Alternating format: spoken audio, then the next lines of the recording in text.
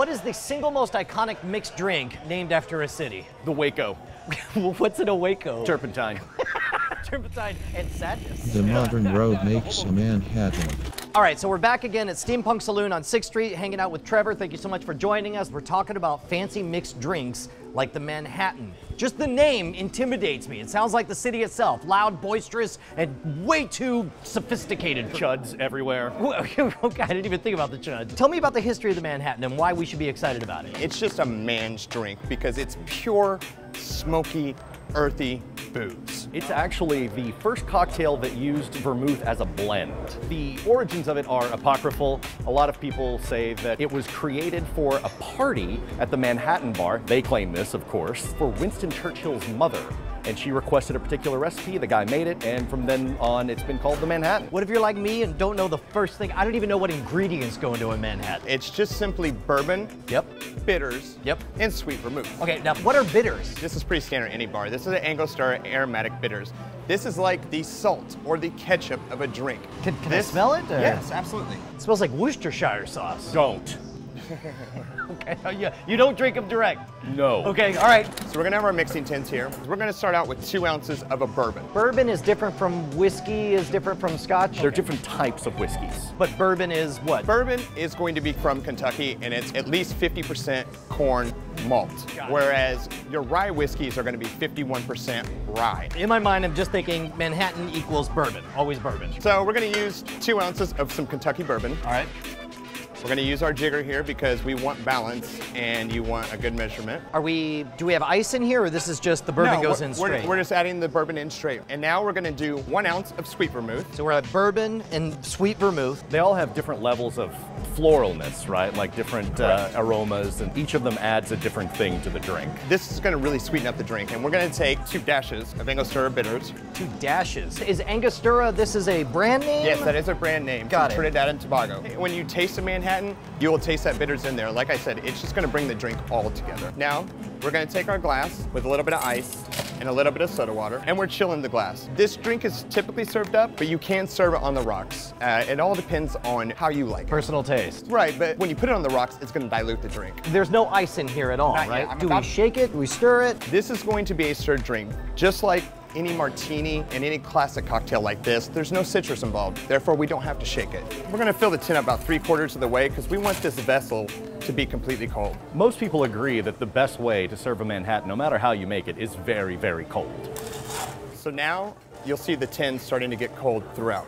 You see the condensation forming on the outside, Yeah. and you're not vigorously stirring, you're just doing it nice and easy to make sure it gets very, very cold without diluting it. And we're gonna give you this about 20 rotations or so. So we're gonna discard this, gentlemen, watch your feet. We're gonna cap this off with our strainer, and we're simply going to pour this out, and you get a nice caramel color. Manhattans are typically served with a cherry. You'll typically see like a cheap maraschino cherry. Yeah. But I went a little extra today. Got a gluten-free cherry. Just goes in the center right there. Nicely done. Some people prefer not to garnish it because that is room where whiskey belongs. Yeah, but then you get your vitamins, right? Here, I'm gonna give this a taste. That is so smooth. Yeah. You can taste some of that smoky flavor in there. That's what I was talking about with the bitters. That's what really brings the drink together. Okay, so we got 2 ounces of bourbon, 1 ounce of sweet vermouth, 2 dashes of aromatic bitters. Is there a mnemonic I can remember all this? Well, I would say 212 because that happens to be the area code.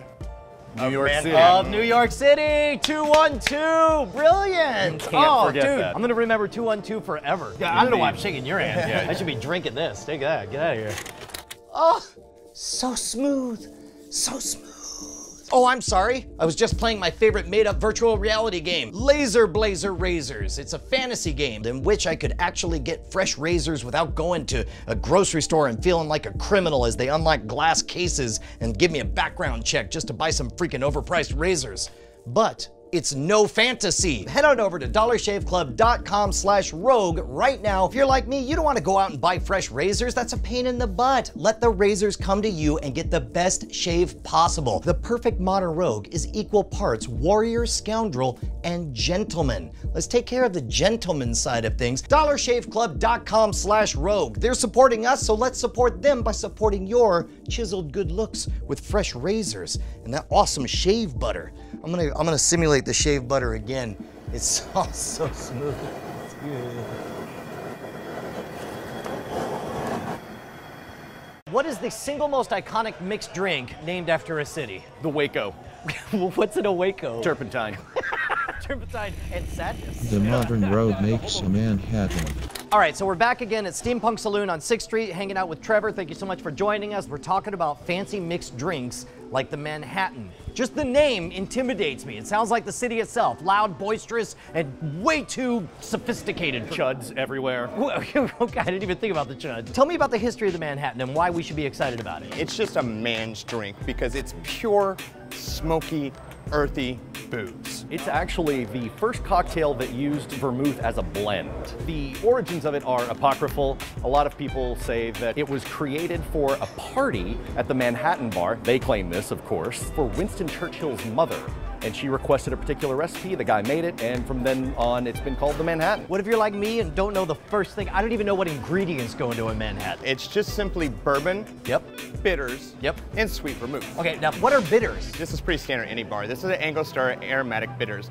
This is like the salt or the ketchup of a drink. Can I smell it? Or? Yes, absolutely. It smells like Worcestershire sauce. Don't. Okay, you don't drink them direct. No. Okay, all right. So we're gonna have our mixing tins here. We're gonna start out with 2 ounces of a bourbon. Bourbon is different from whiskey, is different from scotch. They're different types of whiskeys. But bourbon is what? Bourbon is going to be from Kentucky, and it's at least 50% corn malt, Got it. whereas your rye whiskeys are gonna be 51% rye. In my mind, I'm just thinking Manhattan equals bourbon, always bourbon. So we're gonna use, Yeah. but I went a little extra today. Got a gluten-free cherry. Just goes in the center right Nicely there. done. Some people prefer not to garnish it because that is room where whiskey belongs. Yeah, but then you get your vitamins, right? Here, I'm gonna give this a taste. That is so smooth. Yeah. You can taste some of that smoky flavor in there. That's what I was talking about with the bitters. That's what really brings the drink together. Okay, so we got 2 ounces of bourbon, 1 ounce of sweet vermouth, 2 dashes of aromatic bitters. Is there a mnemonic I can remember all this? Well, I would say 212 because that happens to be the area code New York City. Of New York City, 212, brilliant. Can't forget dude, that. I'm gonna remember 212 forever. Yeah, I don't know why I'm shaking your hand. I should be drinking this. Take that, get out of here. Oh, so smooth, so smooth. Oh, I'm sorry, I was just a drink. There's no ice in here at all, Not yet. right? I'm Do we about- shake it, do we stir it? This is going to be a stirred drink, just like any martini and any classic cocktail like this. There's no citrus involved, therefore we don't have to shake it. We're gonna fill the tin about 3/4 of the way because we want this vessel to be completely cold. Most people agree that the best way to serve a Manhattan, no matter how you make it, is very, very cold. So now you'll see the tin starting to get cold throughout. You see the condensation forming on the outside, Yeah. and you're not vigorously stirring, you're just doing it nice and easy to make sure it gets very, very cold without diluting it. And we're gonna give you this about 20 rotations or so. So we're gonna discard this, gentlemen, and watch your feet. We're gonna cap this off with our strainer, and we're simply going to pour this out, and you get a nice caramel color. Manhattans are typically served with a cherry. You'll typically see like a cheap maraschino cherry. Just 2 ounces of some Kentucky bourbon. All right. We're gonna use our jigger here because we want balance and you want a good measurement. Do we have ice in here, or this is just the bourbon goes in we're straight? We're just adding the bourbon in straight. And now we're gonna do 1 ounce of sweet vermouth. So we're at bourbon and sweet vermouth. They all have different levels of floralness, right? Like different aromas, and each of them adds a different thing to the drink. This is gonna really sweeten up the drink, and we're gonna take 2 dashes of Angostura bitters. 2 dashes. Is Angostura, this is a brand name? Yes, that is a brand name. Got from it. Trinidad and Tobago. When you taste a Manhattan, you will taste that bitters in there. Like I said, it's just gonna bring the drink all together. Now, we're gonna take our glass with a little bit of ice and a little bit of soda water, and we're chilling the glass. This drink is typically served up, but you can serve it on the rocks. It all depends on how you like it. Personal taste. Right, but when you put it on the rocks, it's gonna dilute